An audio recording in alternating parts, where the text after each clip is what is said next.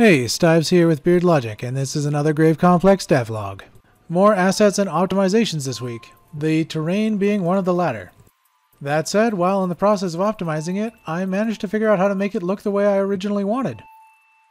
The terrain now actually looks like it's being slowly corrupted.